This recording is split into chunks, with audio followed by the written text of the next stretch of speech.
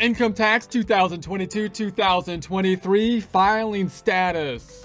Let's do some wealth preservation with some tax preparation. Most of this information comes from the Form 1040 Instructions Tax Year 2022 line instructions, which you can find on the IRS website, irs.gov, irs.gov. When we're looking at the filing status, you might think first by looking at it, it's just kind of an informational thing. It's at the top of the tax return. It's not dealing with any numbers, but it does, of course, have an impact, and often a significant impact.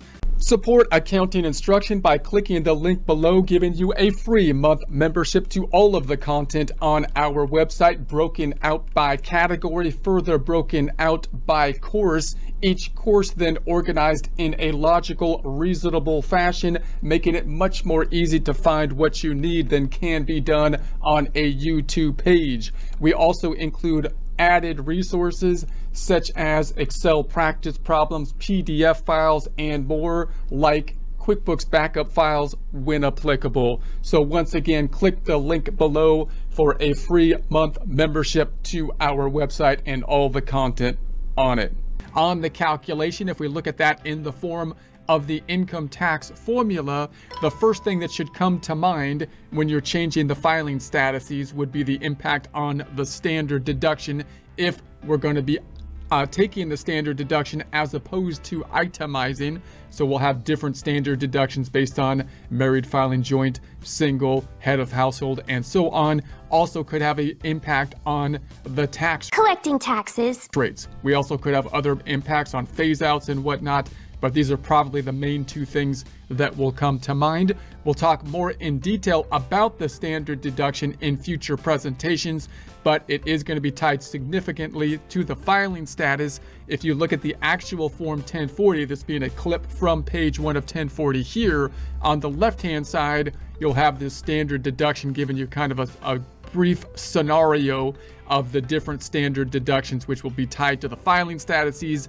which are single or married filing separate, married filing joint or qualified surviving spouse, head of household, and so on. So given that filing status, check only the filing status that applies to you. The ones that will usually give you the lowest tax are listed last. So obviously when we're thinking about the filing statuses, you might want to kind of have them in your mind in terms of the most beneficial to the least beneficial.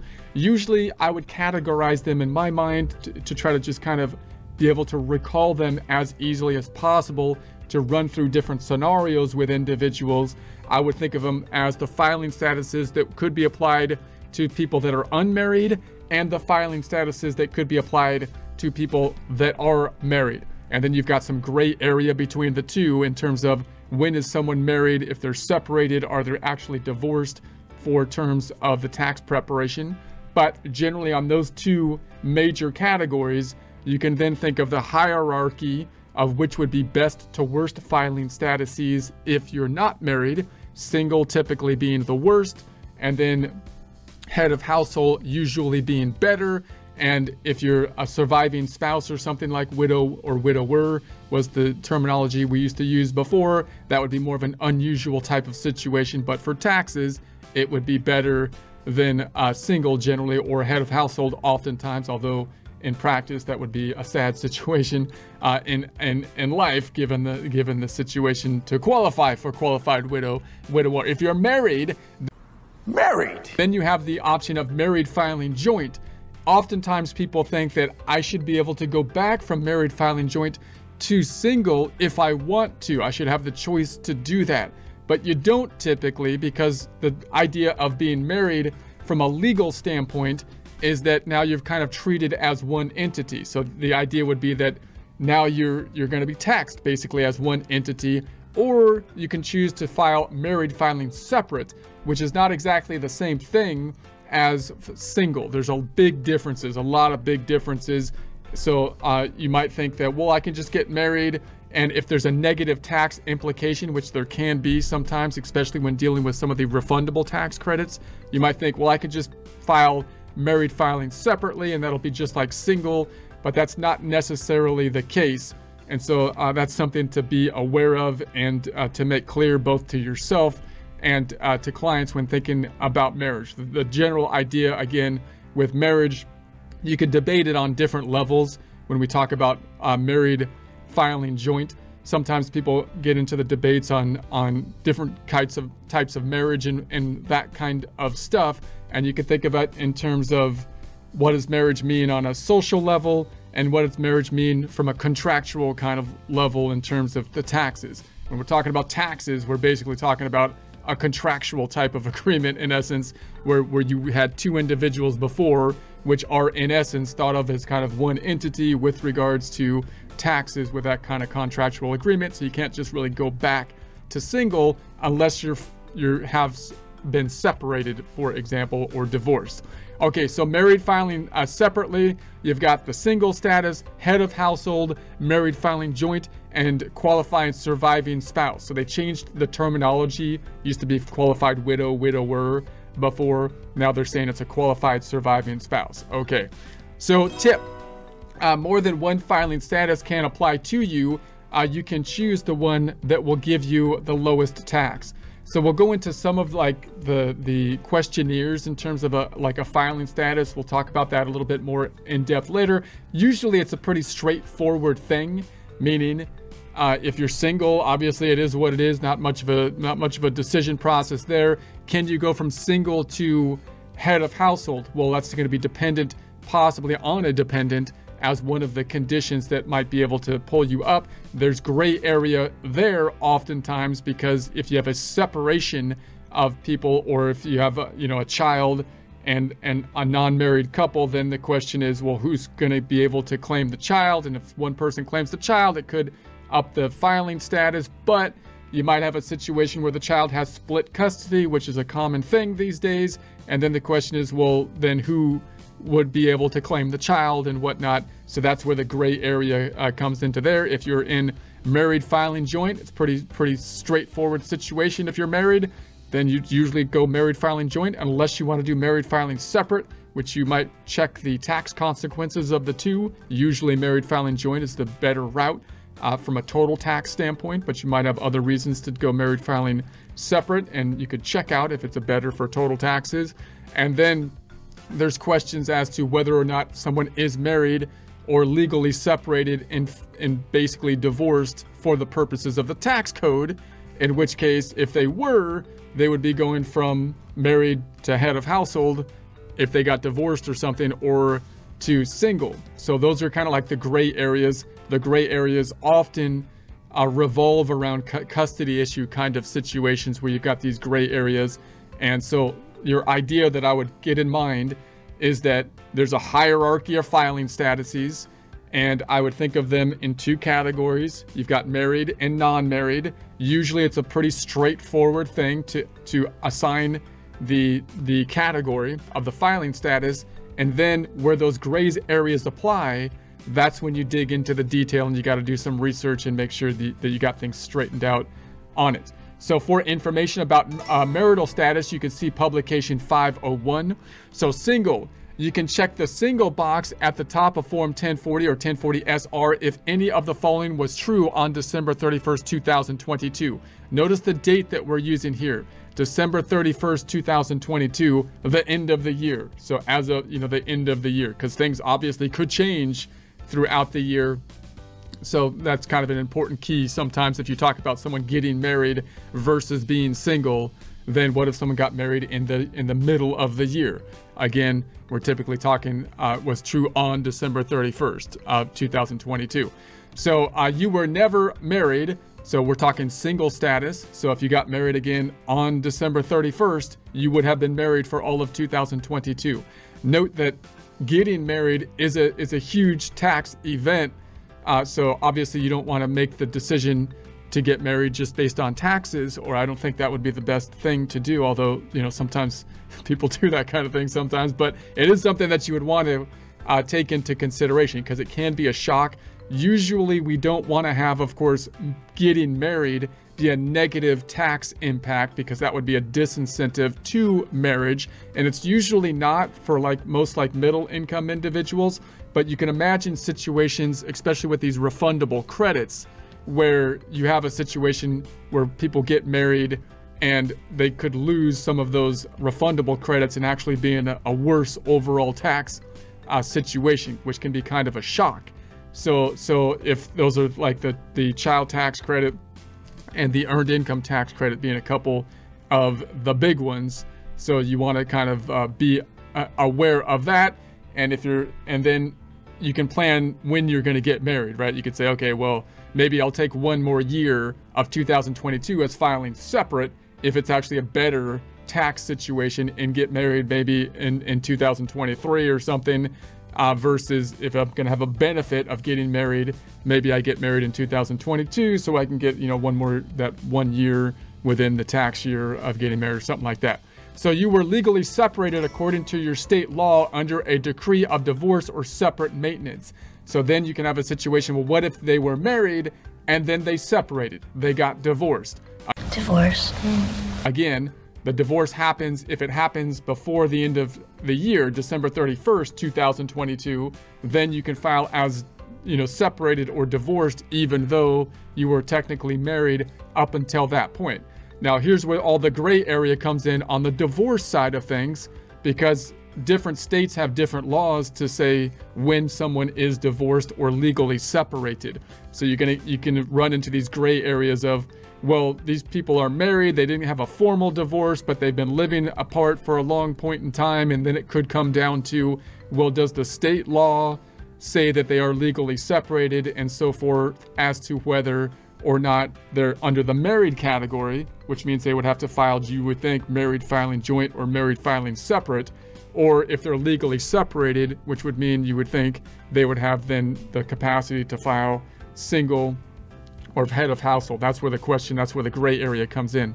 So, but if at the end of 2022, your divorce wasn't final and interlocutory degree, you are considered married and can't check the box. So you were widowed before January 1st, 2022 and didn't remarry before the end of 2022. But if you have a child, you may be able to use the qualifying surviving spouse filing status. So if you were married and you didn't get divorced, but sadly there was you were widowed, a spouse died, then the question is, from a filing status standpoint, does that revert you back to the filing status of single, or does it allow you to get the qualifying surviving spouse, qualifying widow, widower, usually to get the more favorable filing status of a qualifying surviving spouse, you would need to have a child in play. Now, if you remarry, then of course, that would mean if you were able to file as a qualified widow, widower, or qualifying surviving spouse, what it is now called, then you no longer can qualify for that, because now you'd be married again, which means that you would now be filing as married filing joint or married filing separate. Those would be your options at that point. All right, so married filing joint status. You can check the married filing jointly box at the top of the form 1040 or 1040 SR if any of the following apply. So obviously on the married side, you were married at the end of 2022, even if you didn't live with your spouse at the end of 2022.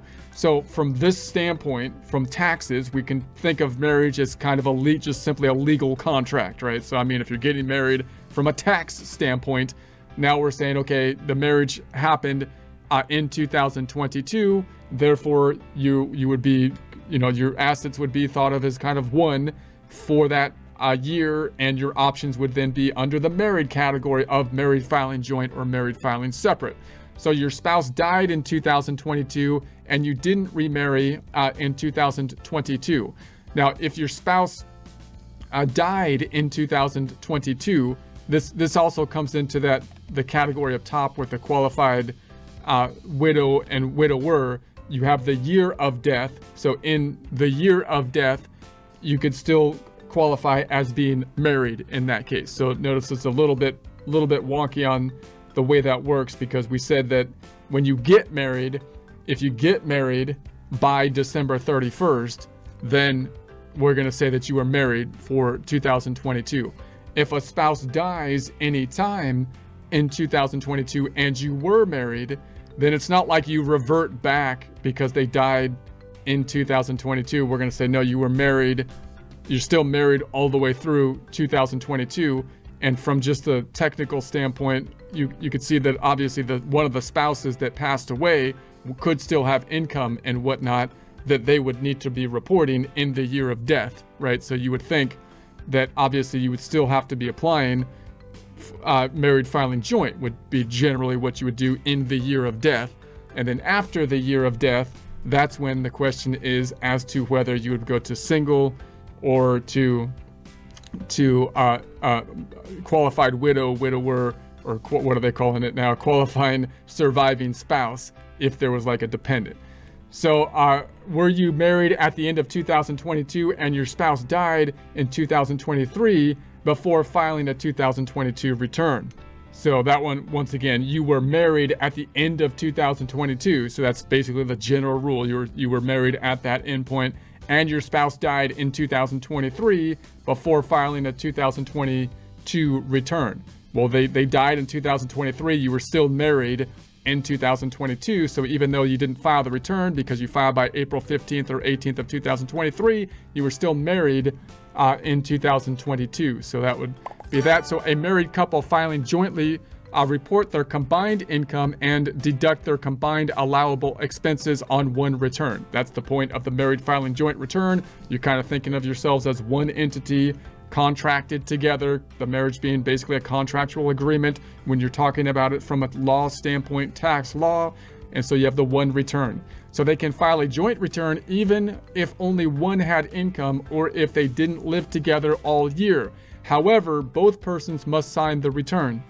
So, meaning it used to be that it was much more common that when people got married, you had a one income household, like, and the other spouse was raising the children and whatnot. You had a one income household, and then you had persons that were working at the same job for a long period of time. So it was a little bit more easy to think about what's going to happen from a tax standpoint going forward if the job is quite stable and you've got like a one income household and you're not going from job to job. My job. For example, these days that's not so much the case.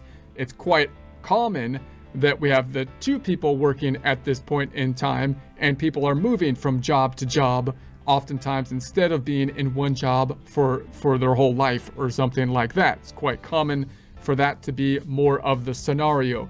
So you would think then, in order not to disincentivize marriage, you would get kind of a benefit of getting married, because usually that's gonna double things like the standard deduction, because now we're gonna say the standard deduction should double and they should adjust the tax rates so that in the event that you have two people coming together that both are earning, the equivalent amount of money, the same amount of money, that you wouldn't have a tax disincentive.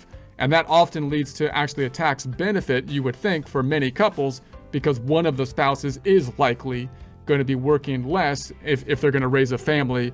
And now you've got a doubling of the standard deduction, and the tax rates have been adjusted.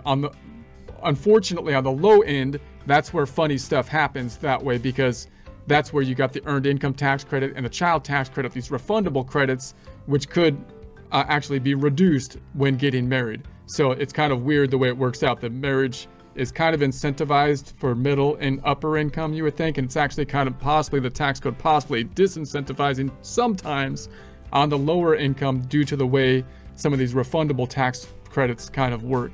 So we'll look at some examples of that in the future. You can see what I'm talking about. So once you file a joint return, you can't choose to file separate returns for that year after the due date of the return. So once you file the return as married filing joint, you're kind of locked in for that year of married filing joint. So once you file a joint return, you can't choose to file separate returns for that year after the due date of the return. So joint and several tax returns. So if you file a joint return, both you and your spouse are generally responsible for the tax and interest or penalties due on the return. This means that if one spouse doesn't pay the tax due, the other may have to. So it's a partnership. It's kind of, again, a contractual agreement when we're talking about taxes. So that means if you've got one partner that's not being correct, being dishonest, or not reporting the proper tax, then the other partner is liable for that generally. That's how partnerships generally work.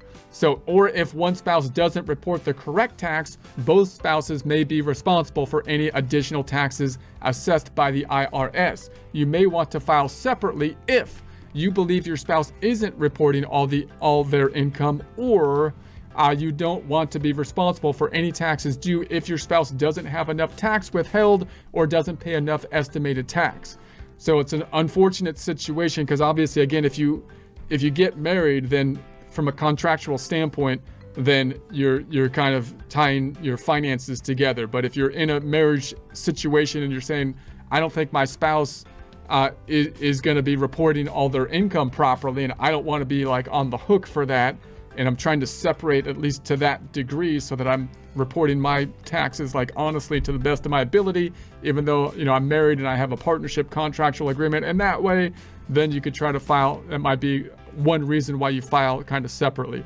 So if you're a joint filer, you might want to file separately if there was a tax benefit, total tax benefit, to file separately, which isn't usually the case. It's usually married filing joint will be better tax benefit wise overall usually.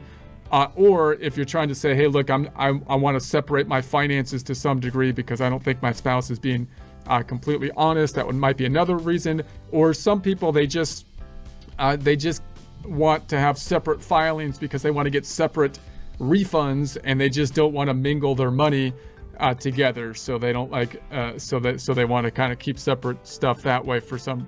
And for that's another reason. So you don't want to be responsible for any taxes due. Okay, so we went over that. Non-resident aliens and dual status aliens. Generally, a married couple can't file a joint return if either spouse is a non-resident alien at any time during the year. However, if you were a non-resident alien or a dual status alien and were married to a U.S. citizen or resident alien at the end of 2022, you can elect to be treated as a resident alien and file a joint return. For more information on that, you can look at publication 519. It's on the IRS website, irs.gov, irs.gov. Then we have the married filing separately. The second option we have for people that are in the married category, married filing joint or married filing separate. Married filing joint usually being the choice. Most people would be beneficial to go through. But married filing separate, check the married file separately box at the top of Form 1040, 1040 SR if you are married at the end of 2022 and file a separate return. Enter your spouse's name in the entry space below the filing status checkbox. So be sure to enter your spouse's social security number or individual taxpayer identification number in the space for spouse's SSN on Form 1040 or 1040 SR. If your spouse doesn't have and isn't required to have a social security number or ITIN, enter NRA in the entry space below the filing status checkbox. So if you're filing married filing separate, you're not going to basically, you still have the two spouses involved because you're saying, I am married is what you're saying there. And so they might still want the information for the spouse, for the partner, even though you're filing, in essence, a separate return. Because you would think the IRS would be able to look at the spouse's side of things and make sure that they're filing in an equivalent fashion, which you would expect the other spouse to also be filing, married filing separate. For electronic filing, enter the spouse's name or NRA if the spouse doesn't have a social security number or ITIN, SSN, ITIN, in the entry space below the filing status checkbox. If you are married and file a separate return, you generally report only your own income, deductions, and credits. Generally, you are responsible only for the tax on your own income. Different rules apply to people in community property states. Now, note that's a big caveat here, because if you're in a community property state, then you could have different formats on how you're going to be filed your return on married filing separately. So you want to check where you are located, if you're in a community property state or not, and then if you're going to be discussing married filing separate options with individuals, make sure that you are doing so in alignment with the community property state laws or non-community property state laws. So however, and you can look at publication 555 for more detail there. However, you will usually pay more tax than if you use another filing status for which you qualify. So in other words, married filing separate is usually going to come out to be less beneficial. That's why most people file married filing joint. They try to kind of remove any kind of manipulations that you might be able to do by filing separately, because there's phase outs and thresholds for different deductions and credits, which they just basically wipe out if you file married filing separate, because they don't want people to take advantage of these different filing thresholds, right? So that means that you lose the capacity to take advantage of some of these deductions and credits. Oftentimes, we'll talk about some examples of those once we dive into some details. So also, if you file a separate return, you can't take a student loan interest deduction or the education credits, and you will only be able to take the earned income credit and child and dependent care credit in very limited circumstances. You also can't take the standard deduction if your spouse itemizes deductions. So again, you can see why those are in place, right? Because if you were married filing joint, you would get the itemized deduction, for example, if you were qualifying for the itemized deduction. If the code allowed you to file married filing separate and one spouse took the itemized deduction, they would be able to maximize the itemized deduction, and then the other spouse would be able to maximize the standard deduction, which means that one joint tax entity is now taking advantage of the itemized and standard deductions, right? So you can see, like, the IRS is going to say, no, we're not going to allow that kind of things. The same things happens with these credits, because the credits have these income phase outs. So if you separate the income in order to take advantage of lower income thresholds so that you can apply for the credit on the spouse that has lower income, then you're going to be manipulating the tax code. And what the tax code generally does in those cases is just say, we're not going to give you access to those credits and stuff, which is usually not beneficial if you would have been able to get access to them if filing married filing joint. Tip: you may be able to file as head of household if you had a child living with you and you lived apart from your spouse during the last 6 months of 2022. So that's one of those gray kind of areas that the question is, well, what if you're living apart but you're still technically married? Can I file separate or head of household? So you can see the married person who lived apart later for that. Head of household. So this is the other status that's kind of like what's available if you're not married, single being the worst, head of household being a step up, and then the qualified widow or widower or whatever they're calling it now would be a step up from there, the surviving spouse, whatever. So you can check the head of household box at the top of Form 1040 or 1040 SR if you are unmarried and provide a home for certain other persons. You are considered unmarried for this purpose if any of the following applies. You were legally separated according to your state law under a decree of divorce or separate maintenance at the end of 2022. So again, we're talking the end of the year 2022. So if you were married and then you separated, then you might be able to go back to either single or head of household. Head of household would be better, but head of household is typically dependent on a dependent, which is often like the confusion point, meaning who's going to claim the dependent, and custody issues and that kind of stuff is where the gray area comes into play. So, but if at the end of 2022 your divorce wasn't final, an interlocutory decree,